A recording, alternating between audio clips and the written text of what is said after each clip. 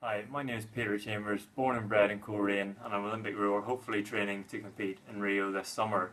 Also this year I'm working with beggars and partners to help raise awareness for the work that Tearfund is doing.